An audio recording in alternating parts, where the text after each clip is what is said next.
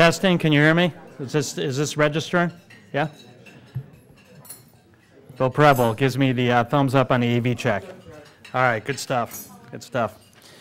Well, I'd like to welcome everyone to today's lunch. I've got a number of housekeeping items to go over on the programming calendar. I'll give you a preview over the next couple of weeks. We hope you're able to join us. On the 24th, which is next Wednesday, if you think back over the programming calendar, we've covered everything from economic issues, macro issues, strategists, a lot on oil and gas, a number of company presentations, a lot on equities. Haven't really hit the fixed income markets, so for the next couple of weeks to fill in that box, we have Craig Blessing, Managing Director from BlackRock. He's going to provide an update and current outlook on the high yield and bank loan fixed income market.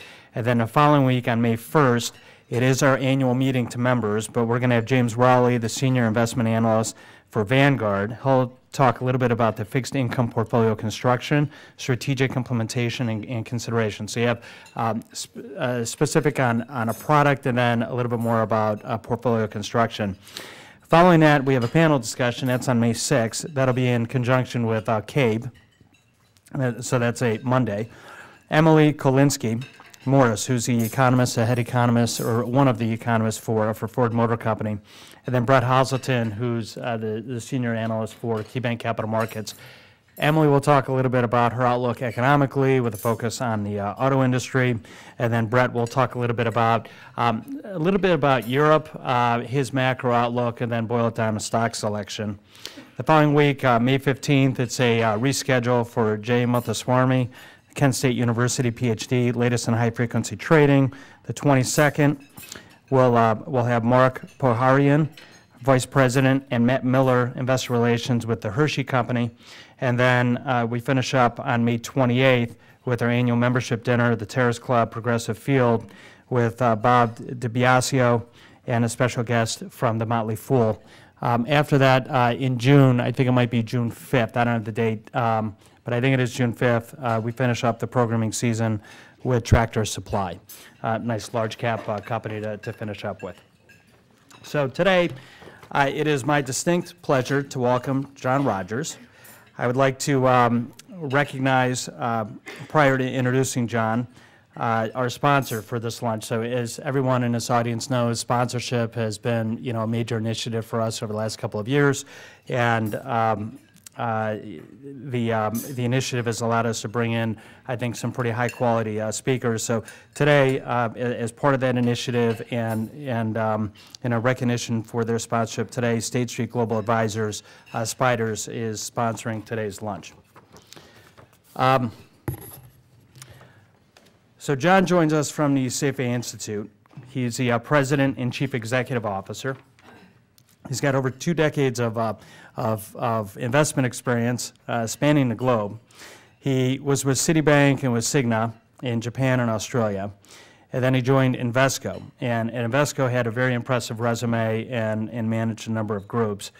President and Chief Investment Officer, Invesco Asset Management, Japan. CEO and Co-Chief Investment Officer of Invesco Global Asset Management, North America. And then CEO of Invesco's Worldwide Institutional Division, which has over $200 billion in assets and 2,500 employees.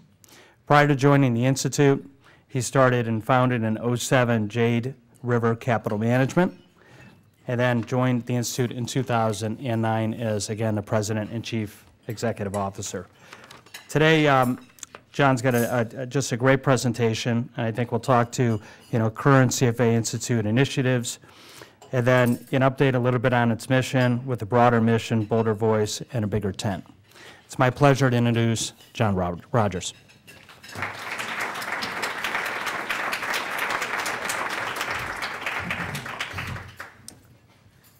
Well, thanks, Craig. Good afternoon, everybody. Can you hear me if I stand out here? Can you hear me okay?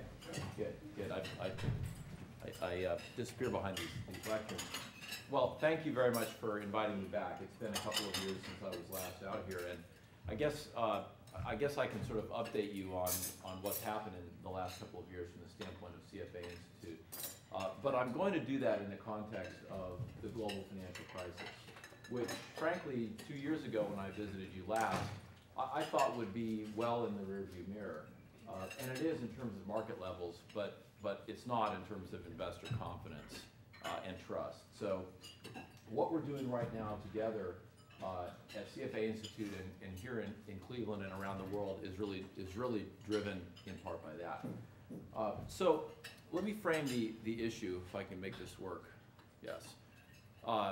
We've had markets recover to, in many cases, all-time highs in the Dow and the S&P 500 and in other major market indicators. But all the surveys of investor confidence and trust remain pegged at very low levels.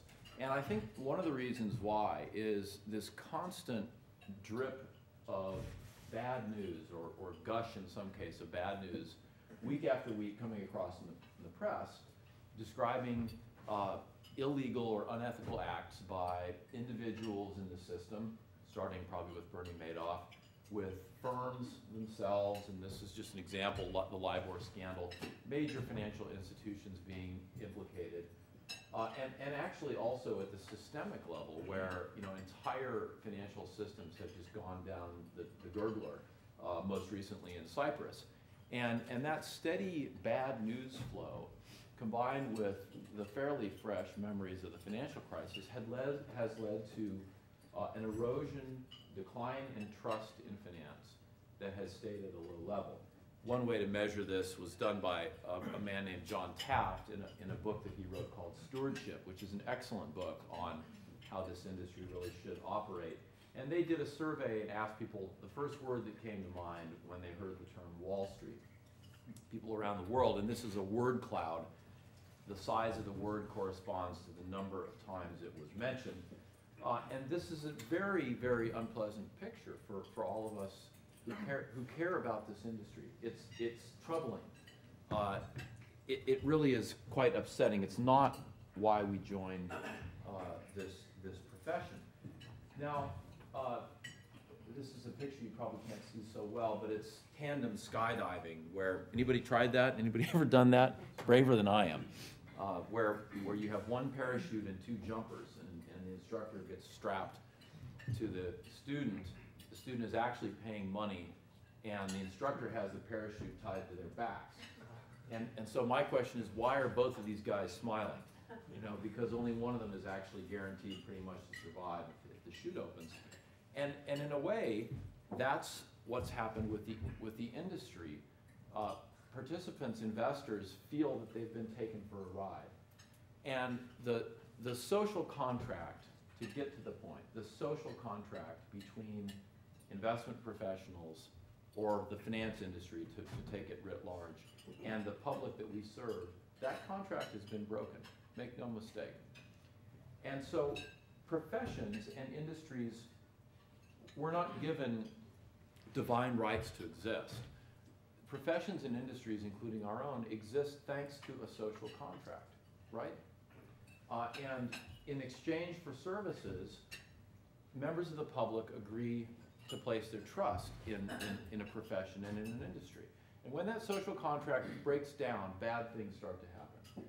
And ultimately, the industry gets regulated back to the status of a utility, or it gets plowed under, as has been the case in Iceland, to some extent in Ireland, will be the case in Cyprus. They're taking both of the major banks down. And don't think that it can't happen here. We were in India with the governors of the Institute in January. It was fascinating, and we were talking about these issues, just a bit of a diversion here. And we were with a group of people that work at the Reserve Bank, the central bank, and they were talking about what they call the unofficial financial sector. It's basically the black market. And it turns out that in emerging economies, close to 50% of financial transactions, hey Denise, 50% of financial transactions occur off the books. And that comes in the form of real estate transactions that are worth 100 that get marked that actually get recorded at a value of 10. Or the gold market in India, which is enormous and is almost completely off the books. The point is that what we think of as finance, what we think of as the financial ecosystem, only exists because we've earned that right by building trust. And now we face a situation where trust has been broken. And that has terrible, terrible implications. It's not just, in fact, at the end of the day, it's not at all about job losses in our sector. That's bad enough for those of us who are in the business. And I know there's been consolidation here in Cleveland. The real problem with the loss of trust in financial services and financial service providers and the trauma of declining markets and volatility, the real problem is that investors become defensive in their behavior. And you can all think of clients, either individuals or families or even institutions, who reacted badly to the events now close to 5 years ago and sold near the bottom and didn't reinvest and are hoarding cash and are hoarding hard assets that are not returning productive use to society. And so what's happening is the emergence of a retirement savings gap on a global basis that's a direct consequence of the loss of trust. Now, a retirement savings gap, as all of you recognize, because you're members, most of you or all of you are members of the Institute and smart investors, you recognize that a retirement savings gap is an enormous asset liability mismatch. It is effectively borrowing long, 20, 30, 40 years. In an institution's case, much longer. Borrowing long and lending short. Now, what's the normal shape of the capital markets line? And the yield curve, it's normally upward shaping. So that's the worst thing you can possibly do for your own personal future or the future of your institution. But that's the behavior that a loss of trust in finance creates. And down the road, not very far down the road, the implications of this could be that older folks need to work longer. That older folks go to the ballot box in greater numbers and force a transfer of assets across generations in ways that we haven't seen for many, many, many, many years. And also stress, just political and economic and social stress between generations of haves and have-nots. So these are very profound problems. So I want to convey, if I haven't already, a sense of some alarm and some unease about this situation in which of course markets are better, and that feels very good for some, but there are many who have not benefited from this updraft in capital market prices over time. So what can we do about that and this situation as people who care about this profession, who've dedicated many, many years of our lives and a lot of work to this profession and this industry? There are some things we can do. A couple of years ago when I was here, I maybe referenced the board's ongoing work on long-term strategy. Well, that work is complete, was completed about a year ago. And one of the most significant changes, more than just symbolic, that's resulted from that is that the board has actually expanded the mission statement of CFA Institute. And the underlined words here are the new words that were added by the board. So we exist to serve and lead globally through education, ethics, and professional excellence. But why? For the ultimate benefit of society. And I just felt a tremendous renewed sense of purpose in being here when the board agreed and voted to do that. I just think it captures so well what any professional association should be thinking about as we get about our business. So that expanded mission statement, which really kind of just affirmed what I think all of us already knew, has given us a new and expanded sense of purpose. And to kind of show you the pathway that we're all going down, we really operate in two broad areas. We educate and in some case accredit people who participate in this industry. And we also advocate for investors' rights on a global basis.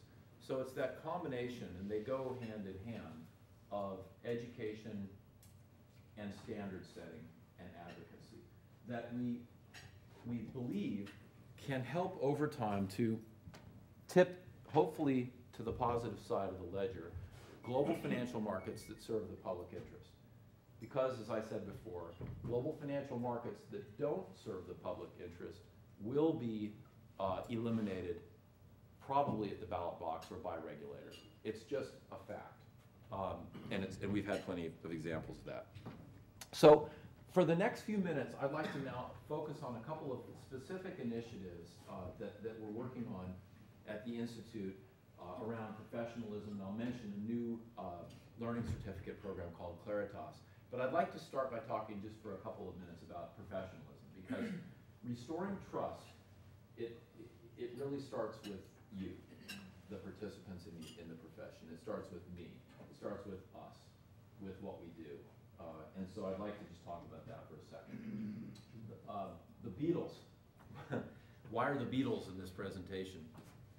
Well, Malcolm Gladwell, I sort of borrow some of this from his work. Daniel Pink's another great writer who has talked about this. But the Beatles burst on the scene here in the States in sort of the late 60s, and they were seen at the time, for those of us old enough to have experienced that, they were seen as geniuses. You know, people thought they were almost aliens. Their music was so extraordinarily polished and different.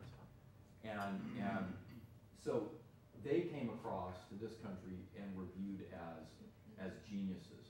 But in fact, as Gladwell notes, they had spent 4 years in Northern Europe, primarily in Hamburg, working 2 to 3 gigs a night and practicing all day to perfect and create and hone their music, their tone. And they'd worked like dogs for years.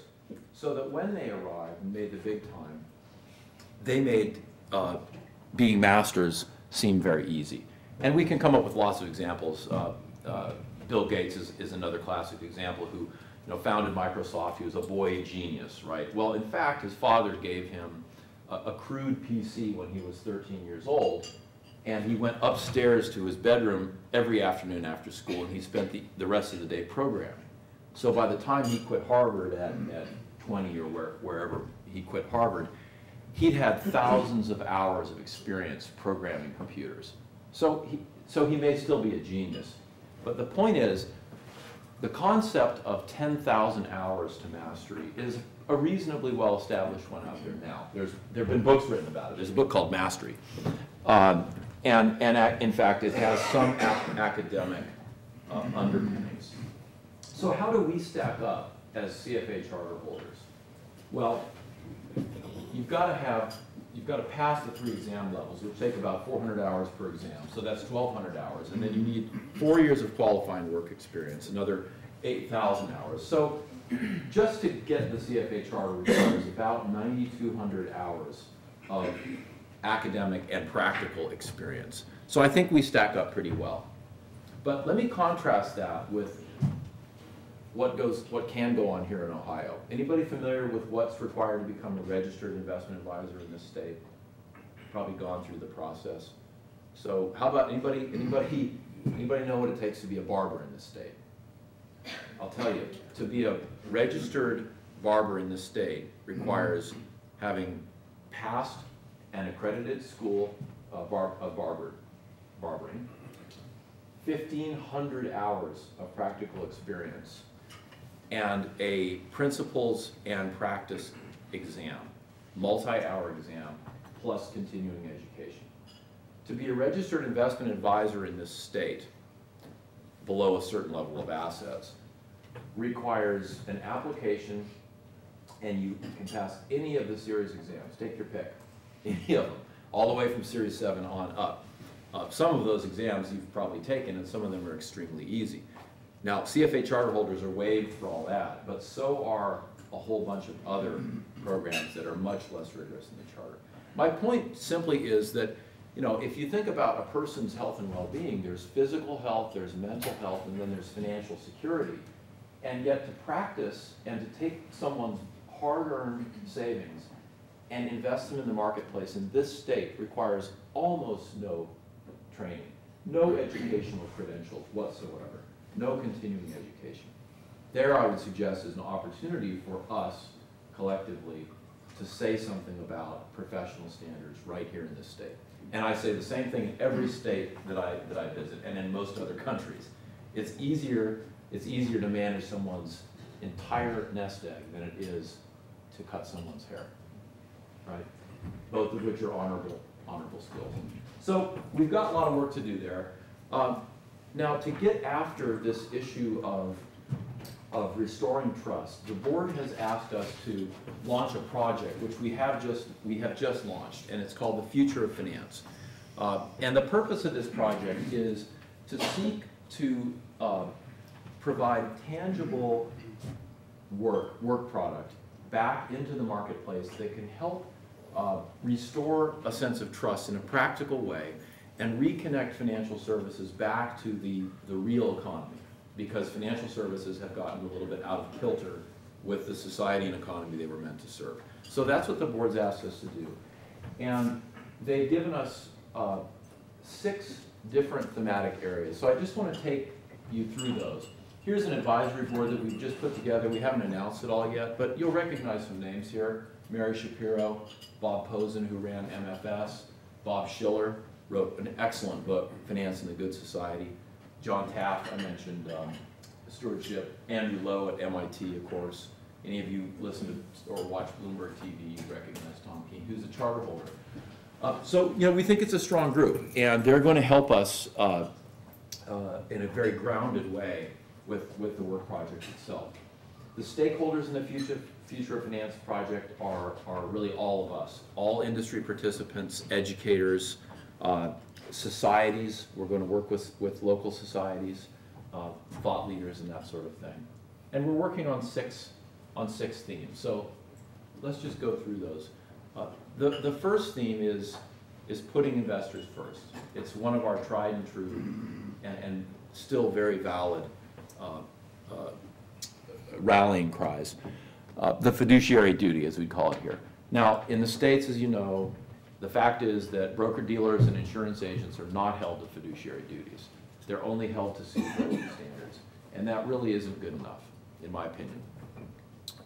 If you're managing someone's money, even if it's on an advisory basis, and they feel that they're entitled to have you work solely on their behalf, and you don't, then there's a mismatch. And we know it's easier to educate investment professionals than it is to educate, 350 million people. So the onus is on the profession to make that right. The first thing that we've actually published around this is called a Statement of Investor Rights. And I've left a few copies out there on that table. You're welcome to take them with you. It's really meant to be a mirror that a client can hold up to a potential counterpart in financial services and say, okay, before we do business, can you tell me how you stack up on these points? And what we've done to build this, working with advisors and market participants, is to take the code and standards that we all ascribe to and boil it down to basically 10 very simple statements of what an investor is entitled to expect. So that's the example of the work product that we're going to be generating. Take a look at it as you leave if you'd like. Financial knowledge is another area where we believe CFA Institute can make a difference here. And this is where I'd like to introduce the Claritas Investment Certificate. Has anybody heard of it yet? Maybe some of the board members might have. Yeah, this is the first major learning program that we've rolled out at CFA Institute since the CFA charter was created 50 years ago. So it's a big program. We've been working on it for a couple of years behind the scenes. Claritas comes from, well, it's Latin for clarity, but the whole concept comes from a trip that we took to China.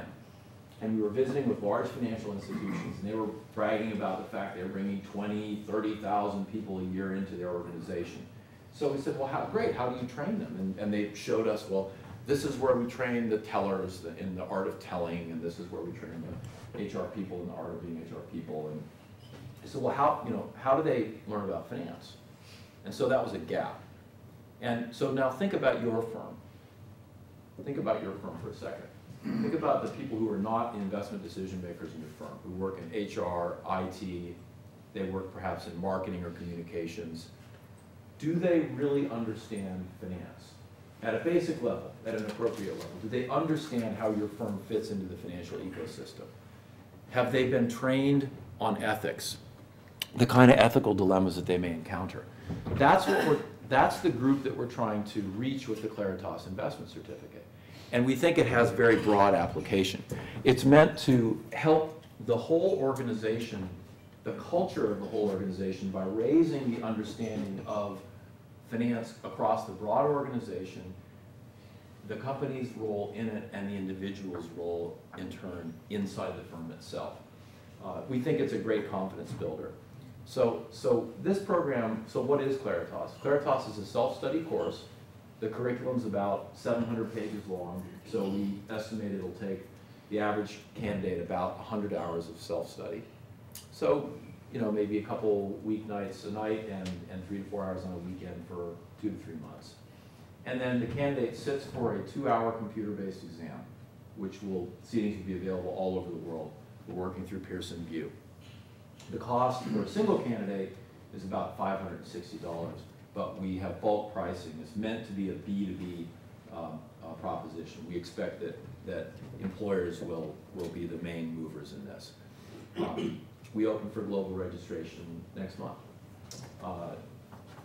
And these are the types of roles within firms that where we think there will be demand for Claritas.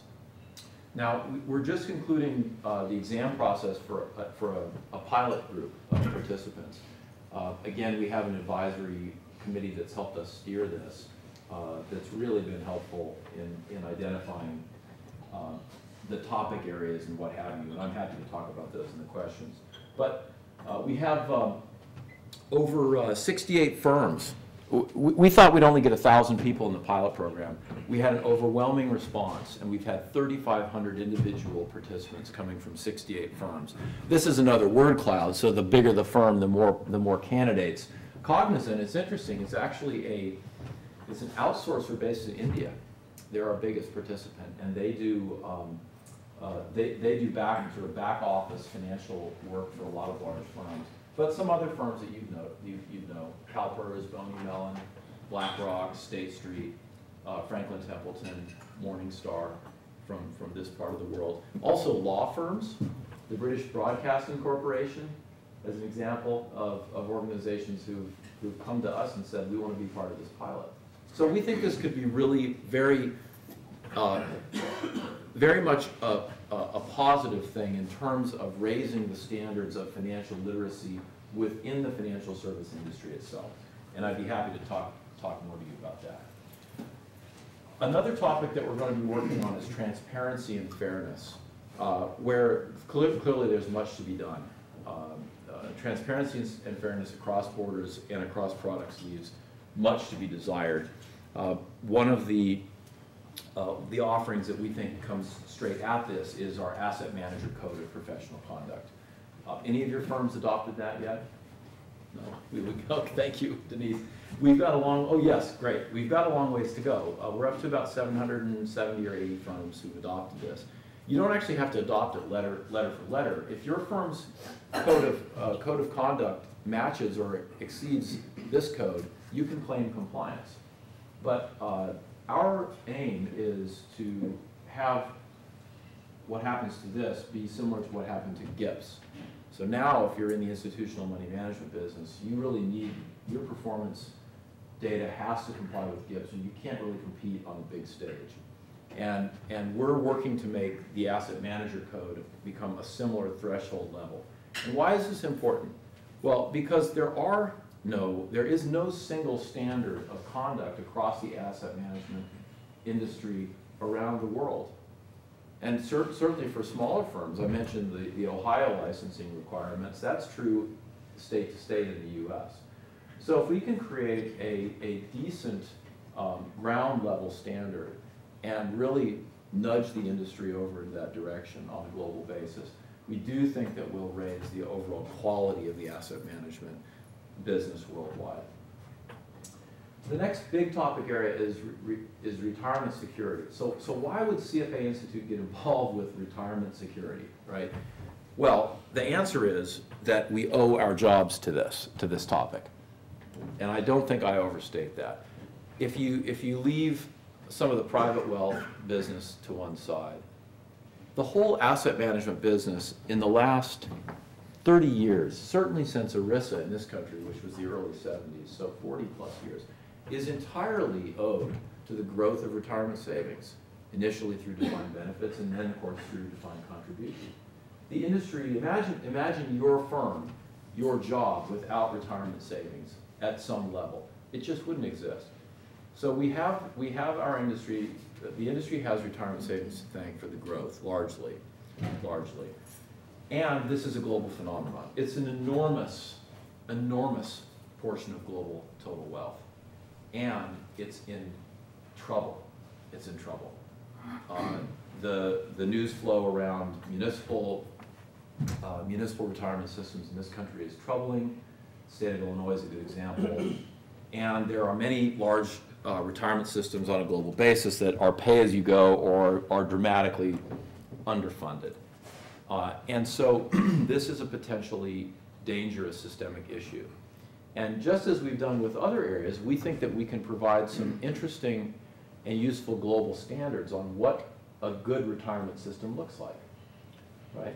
And there are organizations out there doing that, and we'll partner with them. But we think we have a stake in this debate, and we're going to get involved. Keith Ambekshire has joined the advisory committee of Future of Finance, and he's a very well-recognized expert in this area. He's written extensively. If you've read FHA, you'll see some of his work there. The next area is regulation and enforcement. When people think about finance and the global financial market crisis, they think about these areas. But it's so complex, I'll tell you. We work hard on this, but we're trying to bring a little bit more simplicity to the problem. This is an unreadable and not meant to be read because it's hideously boring chart of what firms in the EU face when they face off against regulators. So the blue circles are the types of financial service companies, banks on the far left, and they're basically shot through with 5 different sets of regulations, and they're facing that whole suite of issues along the bottom that are common to all financial service providers. The point is that all of you understand, who are out there in practice, understand how difficult and cumbersome regulations have become. And yet, we continue to experience these meltdowns and financial crises. So we want to add something around practical solutions and practical ways forward that avoid adding to this terrible spider web. The last area I'd mention, and then we'll get on to questions, is safeguarding the system. Nobody wants to see another crisis like the one that we've just gone through. And yet, we are not in any way convinced that the steps that have been taken so far will protect us from another one of these. And fortunately, it was sort of 70 years between the Great Depression, the stock market crash of '29, and this Great Recession. But again, there's absolutely no guarantee that we won't get another one in 10 years. And the trauma that was caused and the damage that was caused by the last one may be fading into our memories, but they were profound. They really were, and they left lasting damage. So doing something about systemic risk beyond just waiting for the markets to recover is what we must be involved with. So we've launched last year, as just one example, the Systemic Risk Council. This is a U.S. organization that we've partnered with the Pew Charitable Trust on. Sheila Bair, who many of you may know, was former chair of the FDIC, a very brave and thoughtful woman. She chairs this council, and we've got a terrific group of thought leaders on this, and this group is out there making constructive observations about lowering systemic risk in this country, some of which are very controversial, I will say, and some of you may not agree with them, but we've got to be in the discussion as CFA Institute, we really do. So these are the 6 topic areas with just a little flavor of the kinds of things we're doing inside each one. At the level of where kind of the rubber meets the road, which is our local societies right here, we'd love to have you participate in this project, in this program, in ways that make sense for you and the local community.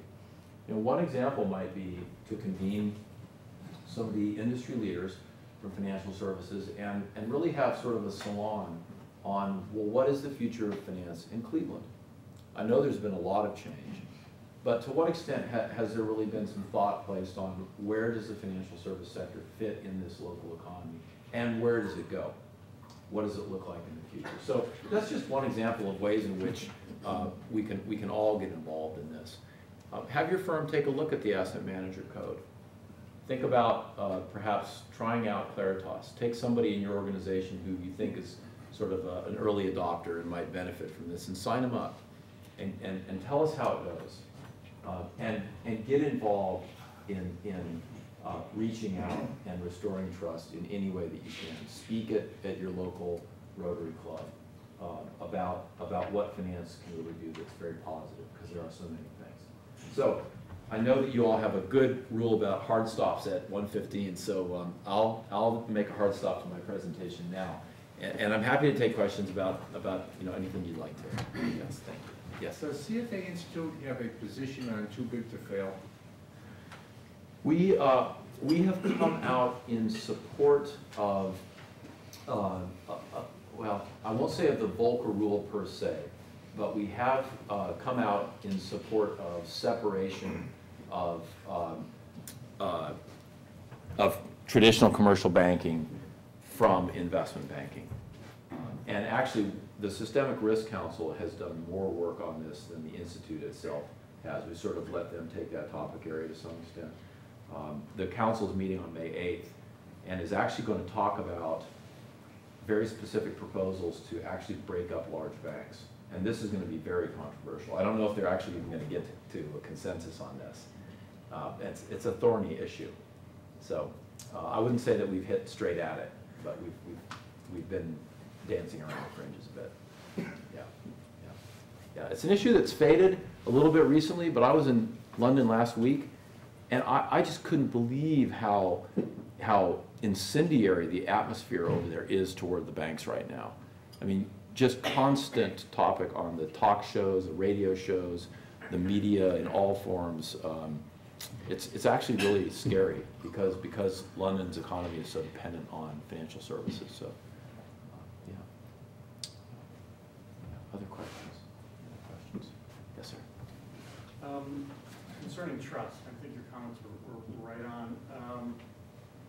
The fundamental unit of the financial system is money, right? And money in this country and in most countries are just paper. In this country, paper and green ink. Mm-hmm. And so you rely on the Fed to keep that trust in the dollar. Mm-hmm. With the money printing, QE, whatever they want to call it, what are your comments on how they are doing their job with respect to trust in the monetary? Yeah. Well, I guess when I heard you start with the fundamental unit in finance is money, I thought you were going to say trust, because actually what stands money behind, right, exactly, what stands behind money? It's just a promise. And so, you know, venturing into a discussion of what's happening with the production of the asset, you know, the massive production of an asset that is already in heavy supply, which is just, you know, fiat money. That would become a personal discussion, my views on the marketplace. And the Institute has typically, you know, not talked about that sort of thing until or unless it becomes a systemic risk, which you could argue that it is becoming on a global basis. So, you know, we don't have a view. I have a view. I worry about it a lot. There's probably only a few people in this room who've actually been market participants during an age of inflation, right? And those that remember it will never forget it, most likely. But those who've never experienced it have no idea what it is. It's like the story of the two fish that are young fish. They're swimming along, and this older fish swims by, going the other direction, and the older fish says, "How's the water?" And the younger fish look at each other and go, "What's water?" And so it's like that with inflation. We have no idea what that feels like, right? None. And so we can talk about it, and we think we can prepare for it, but we really aren't prepared for it until it happens, and then it's too late. So that's kind of venturing into personal commentary. But remember the fish in the water. You know, and it always, these things always happen far quicker than you expect it to happen, and in a way that's different from what you expect to happen. If I've learned anything from being around the markets, it's that, you know. So, yes, you first. Most of the comments you fashion deal with institutional approaches to these issues. But, you know, I guess my reading of the past 10 years or so has been there's been a lot of bad actors, individual bad actors. Regardless of the institutional framework, they would have still been bad actors. How does what you propose end up dealing with that particular eventuality? Well, you can never. There are sociopaths out there.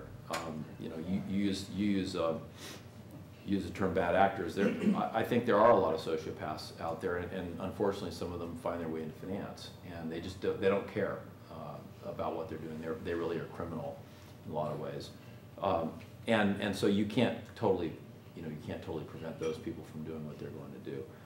However, I believe that the culture of the firm has an enormous amount to do with minimizing that type of behavior. So a healthy, it's this old story of how you build a successful organization, right? It's smart plus healthy. Companies that are just smart aren't going to succeed. Companies that are just healthy may not have the right products, but if you get smart and healthy together, you can go anywhere. So a healthy culture, to me, is the kind of culture that you build in your firm where, as part of the onboarding process for new employees, there's a pretty good look at that person's values. You actually test for the values that you have at the firm, and the instant that you see something that you don't like, the warning flags go up. And we've all seen and worked in firms where there's a superstar salesperson or a superstar portfolio manager who's also a jerk. And everybody knows it, and everybody puts up with them, and why don't we get rid of them? So making a healthier culture at the firm can do a lot to weeding out bad actors, but you can't keep it. You can't keep them all out. I guess that's the best I could do in terms of answering your question. So, healthy culture, healthy firm. The Asset Managers Code of Professional Conduct is one way that firms can use that. It's kind of a litmus test, and I think firms should look at it and say, how well are we doing on these various metrics? So, ma'am, you had a question. Well, I was wondering if the CFA Institute, what type of lobbying or representation do they have in Washington, to represent the CFA Society and also the members? And also, what is your position on pension reform? I mean, do you have a position on recommendations, and how are you advocating for that? Yeah. Well, to take the second question first, this future finance project and the pension sort of sleeve within that is meant to get to that point, to hopefully a statement of, I think we're pretty well known for being a standard setter. So if we can establish a set of standards, best practices for a pension system, and then go down from there, like drill down to each one and do monographs and conferences and the things that we do. So that's kind of where I hope that goes. In terms of presence in Washington, it's an area that we want to raise our profile, not so much through lobbying, where frankly, we don't have the firepower and I don't have the taste for street fighting that's required for lobbying. It's a very ugly and expensive business in Washington.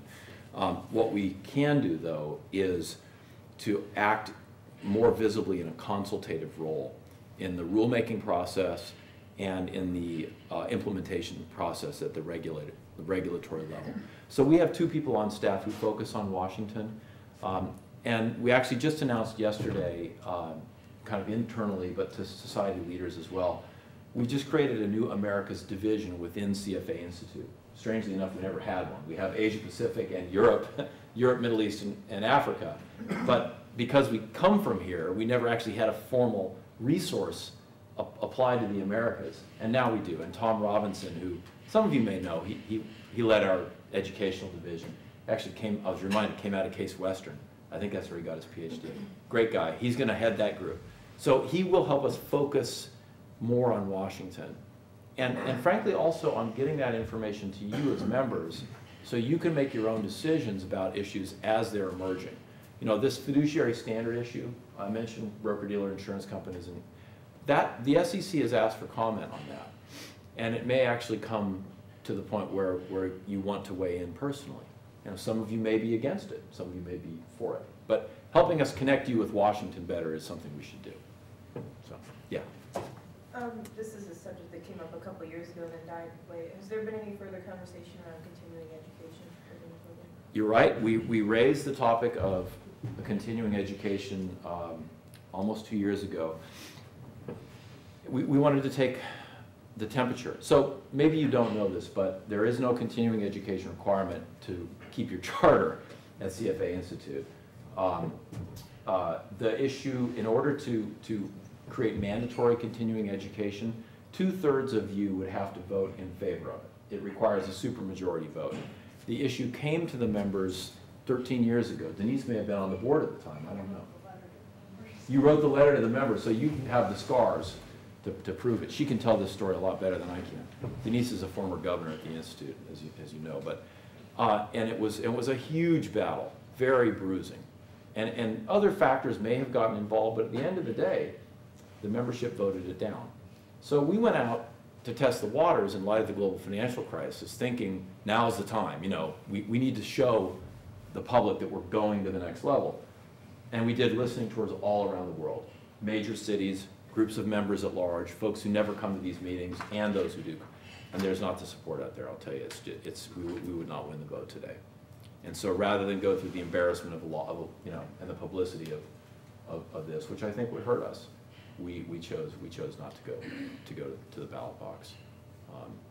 Now, having said that, do I think that virtually all of our members do way more than the average professional in terms of staying up to speed? Yeah, absolutely. You know you do. You have to compete in this industry. So it's almost pro forma to make it a requirement. But, you know, analysts are smart people. They see, why would I have to fill out a bunch of forms for something I'm already doing? So that's the answer. We did not go to a proxy vote. Yeah. Good. Okay. Any other questions? Yes. Do you know of any societies that already have a local future finance council and so on? Let's see. The closest, this is really early days. The closest I would say would be in the UK, where they've launched a wonderful program on professionalism. They actually asked for some financial support, which we were happy to provide, to do some advertising around the topic of integrity and professionalism. So when you come out of a tube station in London, you're going to see, in addition to all the junk, you're actually going to see a nice, clean ad for integrity and trust and professionalism. And so they're participating. They have a little advisory group themselves. So yeah, that's been really neat to see that. With the Claritas program, can you just comment a little bit about the content, you know, how much is ethical, you know, ethics, Yeah. issue, responsibility? When I go back to my firm and say, hey, we need to implement a program such as this for our support people, you know, there are certain standards. Where are they going to be at? Yeah. You can easily see the content areas and the weights. If you go to the website and just type in the search, just type in Claritas and you can see it.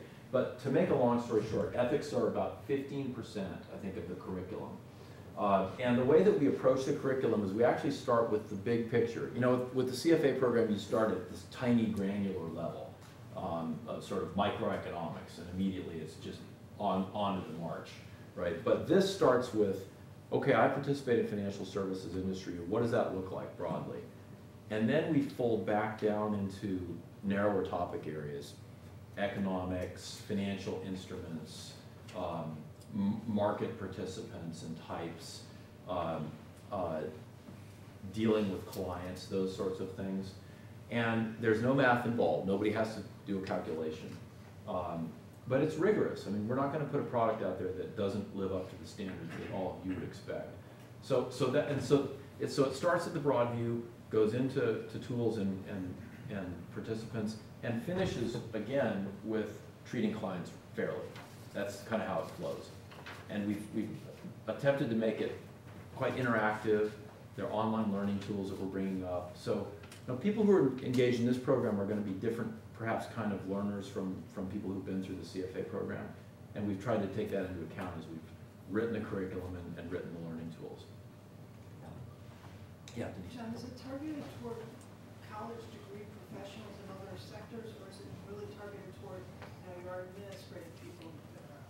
Yeah, it's a good question. There are no prerequisites whatsoever. You just have to pay for the registration. And the target group is anyone working in financial services who, frankly, I would say is not either a CFA aspirant or potential CFA charter holder or somebody up in the C-suites. You're not going to have your CFO sit for this. But we really think that firms should look at it as an onboarding tool. I mean, in addition to the people in the firm who are administrative assistants or HR people, marketing people, IT people, ops people. I asked you to think about your own firm. I'll bet you've got at least a few names in your mind when you think about it. This would be perfect for that person. I used to always have a few copies. You remember the Barron's Dictionary of Finance and Investment Terms, that little book with the blue cover? So I used to carry that around because people would come up and say, I'm really embarrassed to ask this, but what is a derivative? And you realize they were walking around the firm doing their job well, but they had no idea how it worked. It was all jargon. So instead of this dictionary now, I can say, check out Claritas. So, yeah. Okay. Any other questions? All right. We're getting towards the hard stop. Thank you very much for your attention and patience.